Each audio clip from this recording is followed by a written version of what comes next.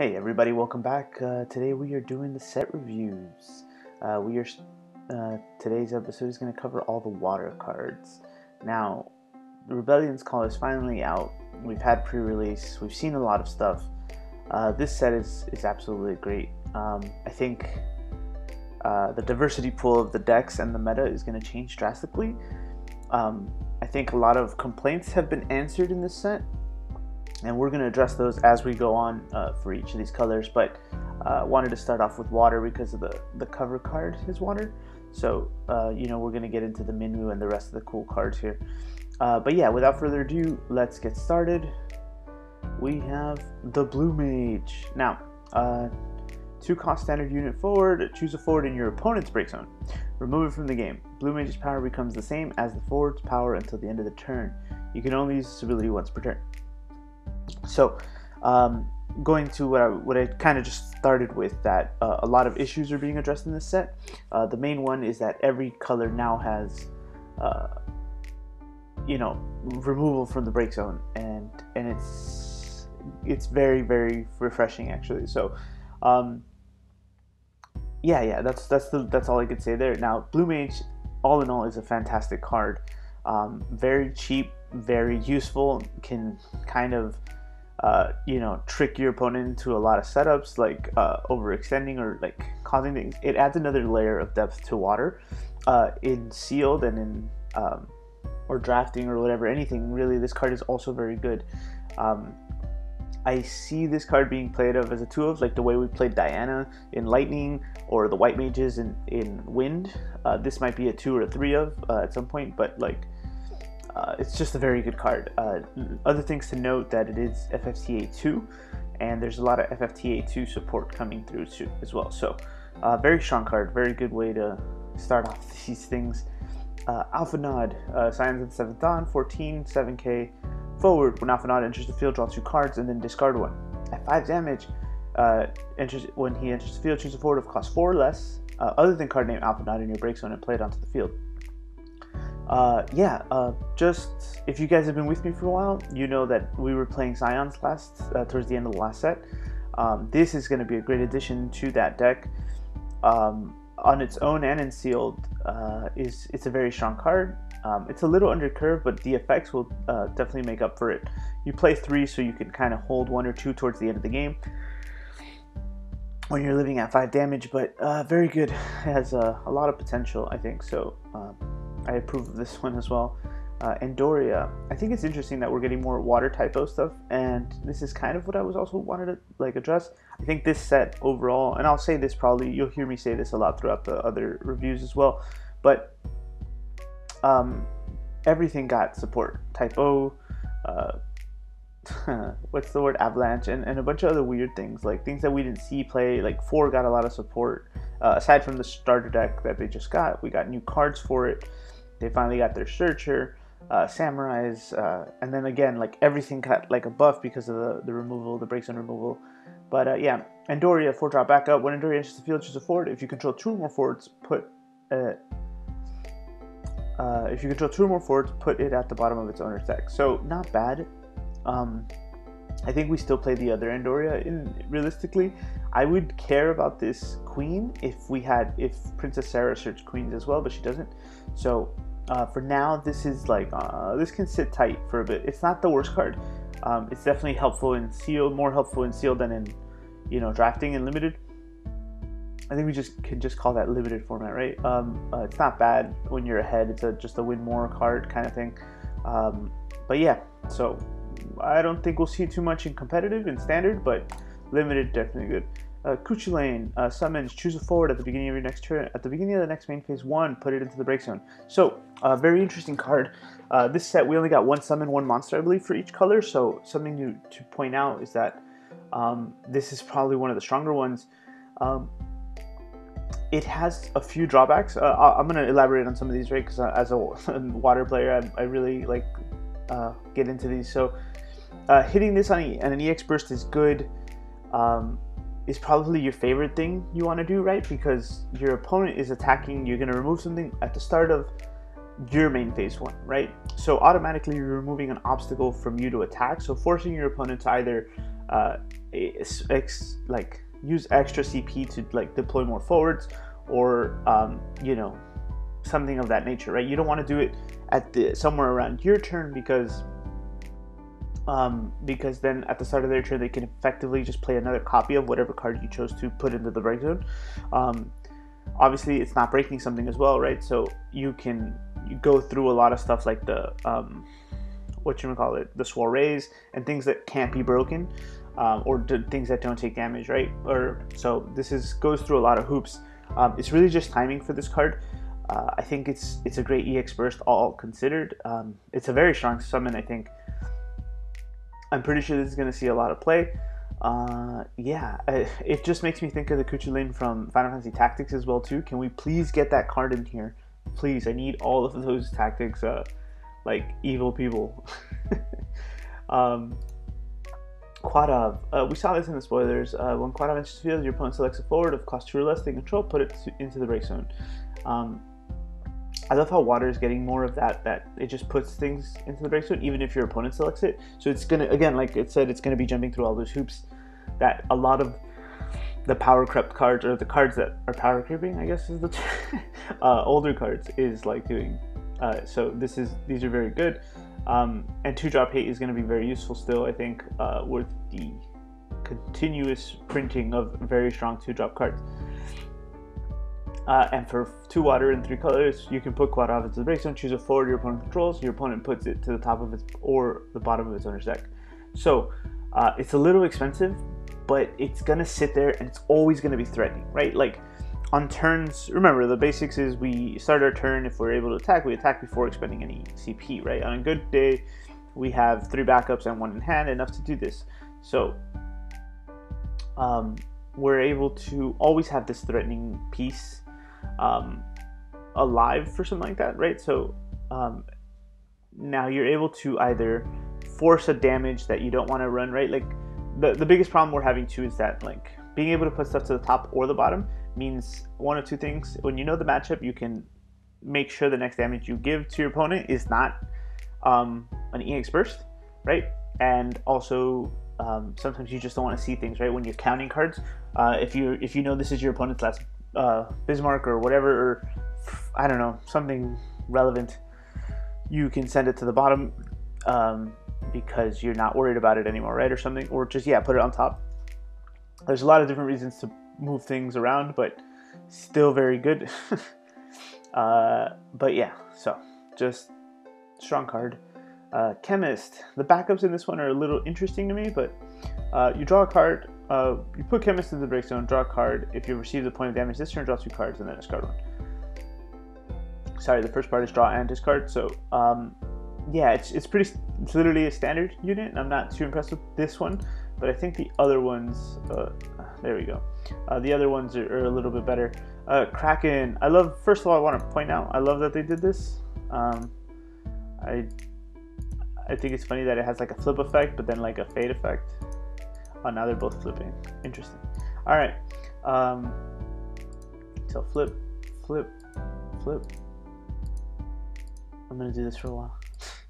Anyway, Kraken. So 5 cost Chaos EX first Kraken. When Kraken attacks, draw a card and then discard a card.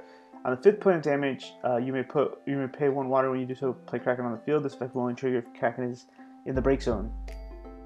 So some might say it's very situational, but you want to be okay living in this space, right? We always use damage as resources, and so this is another layer to that. I don't know if this is my favorite one. There's 4 of them.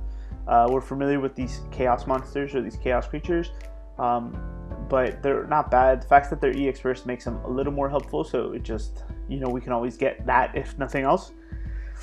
I do suspect these will be making appearances in most decks, at least in one ofs. It's just fodder, pitch fodder, or just, you know, in case any experts count, right? Kraken is my least favorite so far, so like I said, I'm not sure if I'd play him in water, but if not, at least the one of to get that fifth point of damage out if he's in there. Glaciella, the biggest, the talk of the town. You can pay with crystals instead of S when paying for special abilities category FMB characters you control. When Glaciella enters the field, gain a crystal. And Sunfire Burst, S, or in this case a crystal and water and a colorless, choose a forward, deal 2,000 damage for each character you control. Now, there's been several cards in the past that's always like forwards or backups, waters or whatever, forwards. This is all characters, right? So if you have 2 backups, 2 forwards, 2 monsters, that's potentially 12, reducing the damage for each character, right? So 2 times 6 is 12, right? We're 12,000, right? Yeah, and so the damage is very, very strong early on. Being able to respond to, like, even if they remove this, or they try to remove this when you get your crystal from an Amaterasu or anything, you should still be able to do at least one, you know, assuming you have a crystal. I don't know why you would not play this. You wouldn't play this just to get a crystal. You'd hold this. This is like a, I'm gonna hold this till I have the other stuff. If I don't have other options, sure, I'll play it by itself, but it's a very strong card. It just, the removal alone is very effective, very cheap. Yeah. Crystals have no repercussions right now. Like, there's no way to take them away from anywhere other than yourself. You use them up, and with the exception of Kane, if you don't have a crystal, you give your opponent a forward. There is no actual repercussions of, like, with the crystal. So very strong, uncontested so far. Korrilla, I don't know if we needed another Korrilla. We don't really play the ones we do, and these don't really help. If you control water forward, then the Korrilla gains 1,000. If you control Job Knight forward, other than Korrilla. So it's forwards, and this kind of what I was talking about, right? Like, if it was characters, sure, right, it would be a better, but it's not. It's forwards, which is limiting us to, you know, it's harder to get these buffs out, right? And they're like, it's more susceptible to be losing these buffs, right? Because if your other water forward is also a knight, then she's just losing her 2,000 right off the bat, right? Marquise de Phantasm, I'm gonna put it here because it's easier to read. The opponent's forwards enters the field duel. We haven't had an ability like this in a long time, which is, I think, very useful. FFTA2. If you control card name Elise, Mr. Phantasm here gets 2,000 power, and when he enters the field, choose a dual horn in your break zone. You may pay X if its cost is X. Play it onto the field. This, for a rare, this guy has too many effects, right? Like, these are 3 amazing effects. Like, the enter the field duel was from a hero effect back in the old day, I think. Hero, or yeah, I think it was a hero. And then, you know, just an innate buff when you're accompanied, and you can bring something from the break zone into play. These effects are really strong for a 3 cost. For a rare, I don't know, it's just me. I think these cards, the dual horns are very strong. I'm very excited to do more research on them. Gordon, when enters the field, draw a card and discard a card. When Gordon enters the field, you may pay 1 water. When you do so, draw a card. So, a little ramp, sort of. He is a prince, so searchable. Category 2 might be relevant later. At the moment, it's not so much, I don't think. But yeah, Gordon, I don't know if he'll squeeze into any decks. I don't think so. We have so many better options right now. Cezanne, FFBE, if Cezanne is dealt damage less than his power, the damage becomes 0 instead. I feel like every set we get like a big 5 cost water, or, you know, 9k water guy that just does nothing and takes reduced damage. It's unfortunate that this guy, I know he's like a basic unit in the game. Like, what I mean by basic is he's not your rainbow pool. So I'm, you know, whatever, I'm not super impressed that he's not a bigger deal. But if warrior or, you know, FFB becomes easier, like, I know FFB is going to be relevant, but if warrior and like these kind of powers become helpful, sure, he might see some play. But in sealed, he does very good, or limited, or whatever. And the Elise, the one we just talked about, Elise, Enforce enters the field duel when she does not activate during your activate phase. If you control card name Marquise, the Elise gains 2,000. So when they're both out, they're both at 9k. And when Elise Enforce attacks, your opponent selects 1 forward they control, put it in the break zone. So again, very good removal. The catch is getting her to attack, right? Finding a way to get an attack, and then also keeping her active, right? I think something with Brave or some way to give her Brave would be useful after you've like got her upright. But also like maybe an easy way to consistently bring her active, right? Strong effect, strong card. Again, paired for 2 of them for 5 CP. I guess you play the other guy, pay 2 for her, bring her out. They're both at 9k, so you have 2 bodies with very good effects, and then eventually you go from there. Princess Sarah. When Princess Sarah cannot attack or block. When Princess Sarah is chosen by summons or abilities, you may draw a card. This effect will trigger only during your opponent's turn and only once per turn. So, I think at first I looked at this card and I just threw it away. But after, looking a little bit more, it's interesting, but I think the caveat was ruined once they added the once per turn thing, right? So first of all, sure, cannot attack or block, fine. But when Princess Sarah is summoned by summon or ability, you may draw a card. So doesn't say chosen by your opponents, doesn't say limited or whatever. So you can effectively choose her with something and draw a card, right? This will only trigger during your opponent's turn. So that kind of reads like the white mage that we saw last set, that just the infinite draw, but you can only draw on your opponent's turn. But I think this, I don't know if it was changed, right? I assume this set was already printed or being printed or whatever, so it might have read like this, but they had the foresight, I guess, to make it only once per turn. So two things I see for this. Yes, she has a possibility to just generate you generate you cards, which might be interesting. And two, she kind of just sits there, right? So what I mean, what's useful about that, I guess, is that when you're talking about cards, like, for example, if we went back to Corilla, the one we just saw, it says for if you have a water forward or whatever, nobody's going to target this. Nobody's going to mess with this card. So it's just going to sit there, in theory, and draw you cards. If you're able to, if you have something that you can regularly target with, right? Hypothetically speaking, right? Let's say I had a Bismarck on the board, and then I just ping, and I think I could target my own characters here, but I'm just speculating at the moment. And I just draw a card, and that's it. Or do it on, the only problem obviously is that it's only during my opponent's turn, but still something to think about.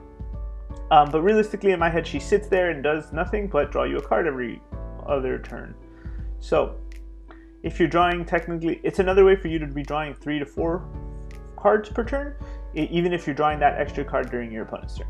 So I don't know how much she'll be used, but I can suspect that she will find her way in something.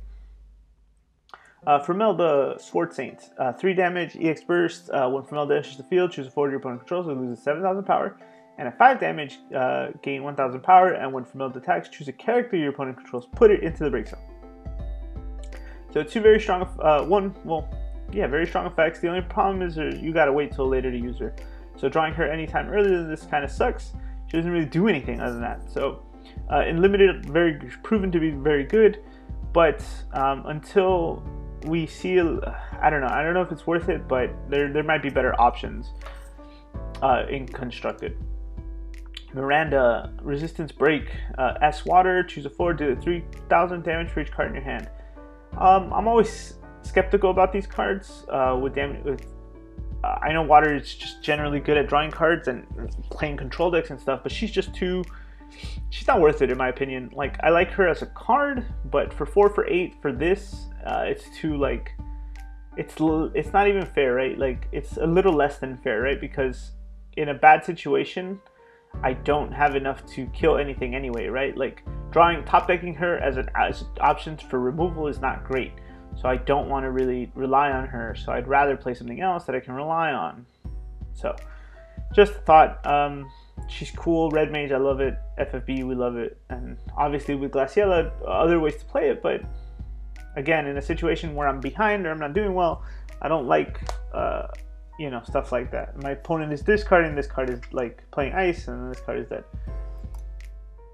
Minwoo.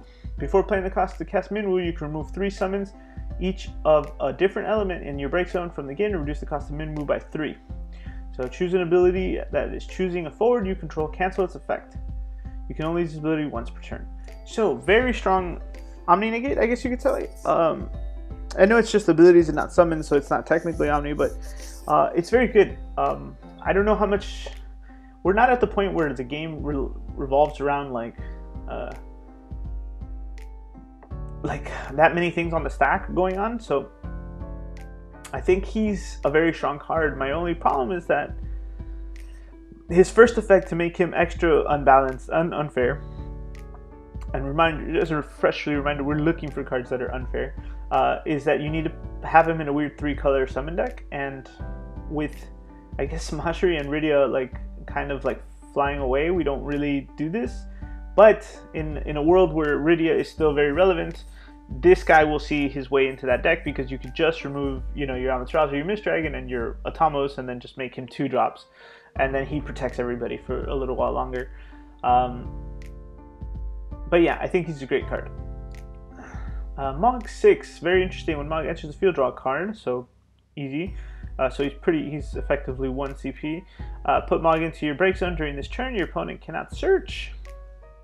I think this card is crazy. It really just depends how often we can bring him out, or how many we play, or why we play it, right? Or if the meta revolves around more of that. This is a very unique card. I love this. I love this with stuff like the Hilgigas that says no action abilities and stuff like that. So just a very control-y version of a deck that just says no to things, and I love it. Ramada.